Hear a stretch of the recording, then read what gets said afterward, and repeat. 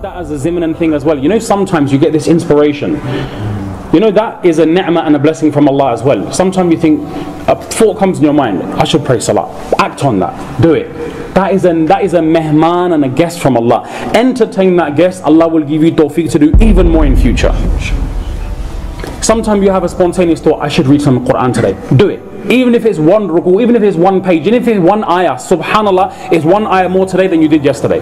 Don't ever think that it's, like for example, one person, he said to me, I don't read Taraweeh. Why? Because my dad said, well, I don't fast, sorry. I don't even keep Rosa. It's not part of my life.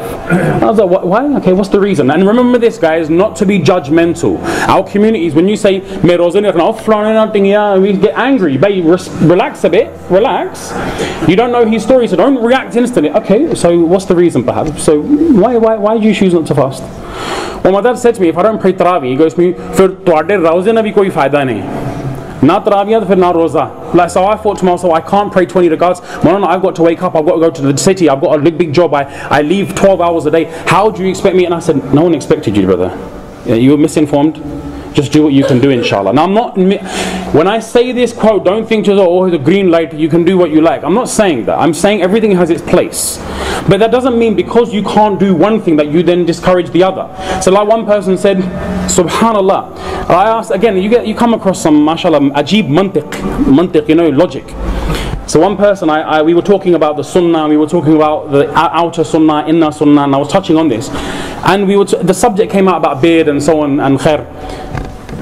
Sometimes this is a bit of a touchy subject because some people feel guilty at the time. And look, one thing is, if you know something is right and you say, look, I know it's right, but I feel a bit weak, that's alright. But if you start saying things like, this is where the problem lies. If you admit your mistake and say, look, I know, but I'm just a bit weak, you know what I mean? I know it's right, I know it's the right thing to do. Like in Ramadan, it's funny because that same person, the beard starts growing, the topi comes on, mashallah, everything, because there's an environment, there's a mahal. So you yourself agree that that is the right thing to do, but if you don't do it, it's okay, but just don't take the mick out of it.